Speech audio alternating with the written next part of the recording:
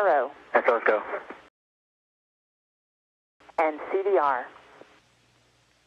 CDR's go. And Launch Director NTD. Launch Director, go ahead. Yes, sir. At this time, I can give you step 1126. Our launch team is ready to proceed. We are tracking no constraints. All right, copy that. I'll conduct my poll. KSC Processing, Chief Engineer, verify no constraints to launch. No constraints. Copy, thank you, Steve. KSC Shuttle, Safety Mission Assurance. KSC Safety and Mission Assurance is ready to go, Pete. Copy, thanks, Mark. KSC Payload Launch Manager. Pete, the ISS ground processing team's ready to go. Copy that, thanks, Bill. Range weather. Weather has no constraints for launch. Thank you, Kathy. And Ops Manager. Let's see, Pete, we're looking good at Concur. We got no constraints, no issues here from the MMT. You are go to launch.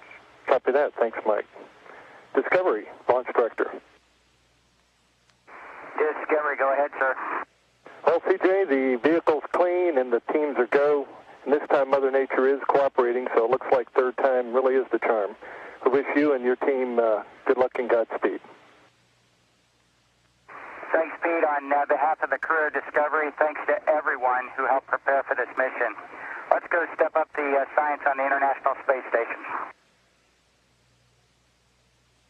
At NTD Launch Director, you do have a go to launch Discovery. And I copy that, Launch Director.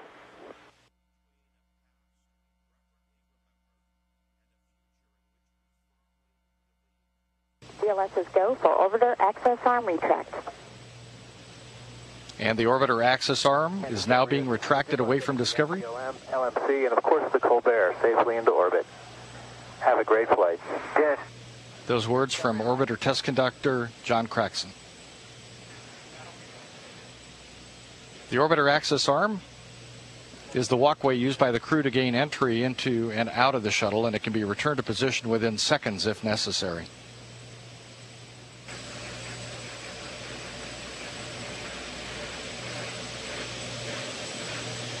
T-minus 4 minutes and counting. CLS is go for purge sequence 4. The final helium purge of the 3 main engines is underway in preparation for main engine start. And a final test of the flight control surfaces is now being conducted. It's a pre-programmed pattern of movements designed to verify the readiness for launch of the flight control surfaces, the elevons, speed brakes, and rudder. T-minus 3 minutes, 25 seconds and counting. Final aero surface checks are complete, and Discovery's 3 main engines will be gimbaled through a pre-programmed series of maneuvers as a final test before launch.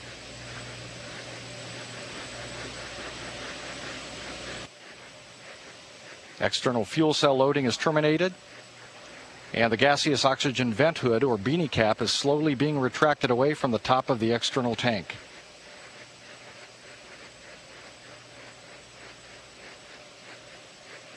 OTC, PLT, caution warm memory clear, no unexpected errors. Copy and Discovery OTC, close and lock your visors, initiate O2 flow. T-minus 2 minutes. Discovery, roger. CLS is go for EP LH2 pressurization. Liquid hydrogen replenish on the external tank is now being terminated. The astronauts are closing their helmet visors, allowing their suits to be fully pressurized.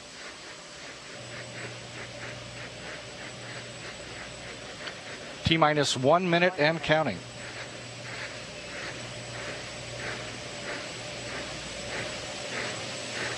The booster joint heaters are being deactivated at this time. T-minus 50 seconds. Transitioning to orbital internal power. Discovery is now running off of its 3 onboard fuel cells. T-minus 38 seconds and counting. Coming up on a go for auto sequence start at T-minus 31 seconds.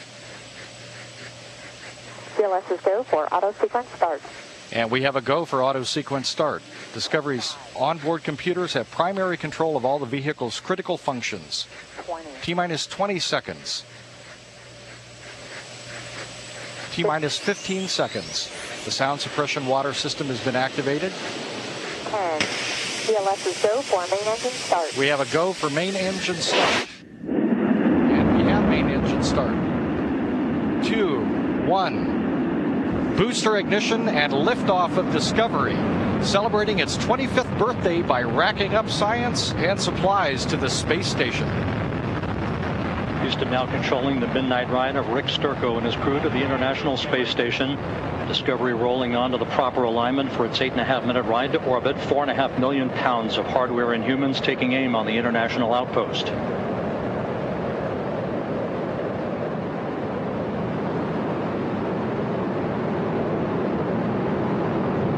Seconds into the flight. The 3 liquid fuel main engines soon will throttle back to 72% of rated performance, down in the bucket, reducing the stress on the shuttle as it goes transonic.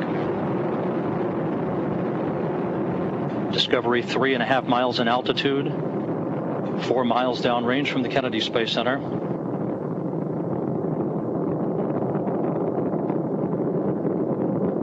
Standing by for the throttle up call now from Capcom Eric Bowe. Discovery. Copy, go ahead, throttle up. The throttle up call acknowledged by Commander Rick Sturckow, joined on the flight deck by pilot Kevin Ford, flight engineer Jose Hernandez, and Pat Forrester. Seated down on the middeck are Danny Olivas, Christopher Fugelsang of the European Space Agency, and Nicole Stott, hitching a ride for 3 months on the International Space Station. 1 minute 30 seconds into the flight. All of Discovery's systems performing normally. 17 miles in altitude, 18 miles downrange from the Kennedy Space Center.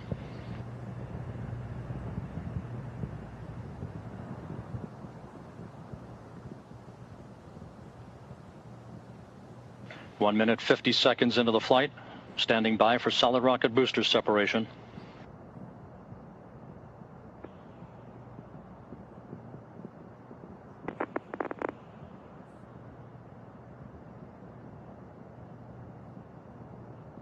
Booster officer confirms staging a good solid rocket booster separation. Guidance now converging. The onboard computers steering the shuttle for its precise path to the International Space Station.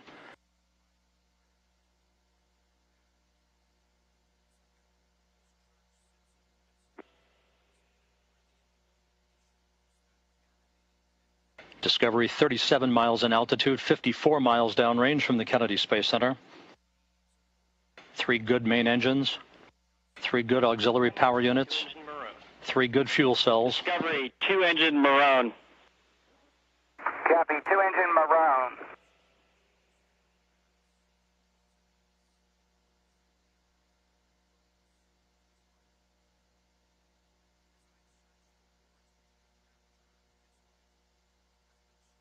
Three minutes into the flight. Everything going very well for Discovery. 47 miles in altitude, 85 miles downrange.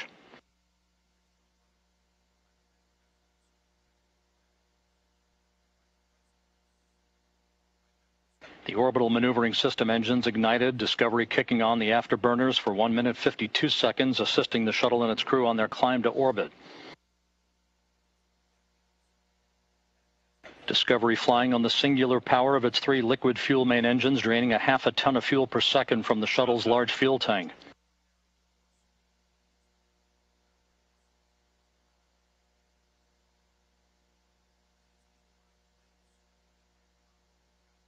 Discovery coming up on the point of negative return, where the shuttle will be too far downrange, too high in altitude to return to the launch site in the event of an engine failure. Discovery, negative return. Copy, Houston, negative return. Discovery speeding straight as an arrow on its night flight toward a date with the International Space Station Sunday night. 4 minutes, 8 seconds into the flight. Discovery 61 miles in altitude, 163 miles downrange from the Cape. All systems in great shape.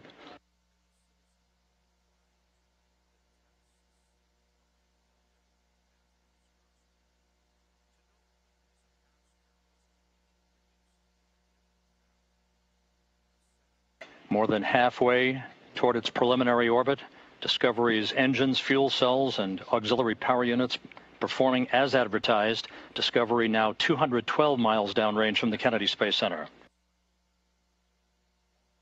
The Environmental Systems Officer reports the activation of a good flash evaporator